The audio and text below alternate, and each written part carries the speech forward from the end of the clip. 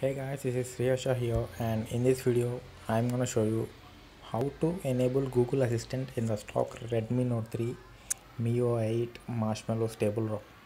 So for this you need Expose installer and nothing else. You don't need to flash any zip files or you don't need to have a custom recovery.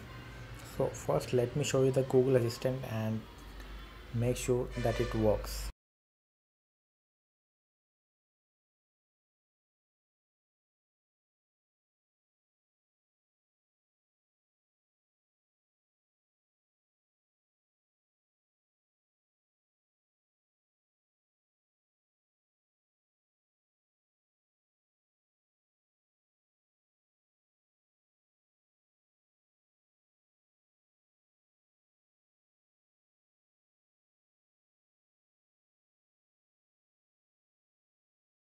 As you can see, the Google Assistant is working, and let me show you how to enable that.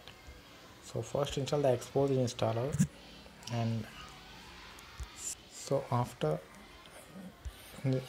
installing the Expose framework, go to the download section and search for Assistant Enabler. So as you can see, download the latest version,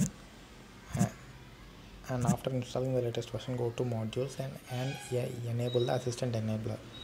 So after that, make sure you have the latest Google app. So make sure the version of the app is above 6.5. So the latest is 6.9, but for the Google Assistant to work, the app should be above 6.5.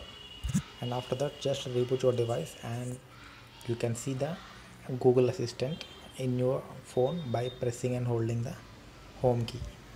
So thank you guys, thank you for watching, and if you like this video, give it a thumbs up and subscribe for more Redmi Note 3 related content.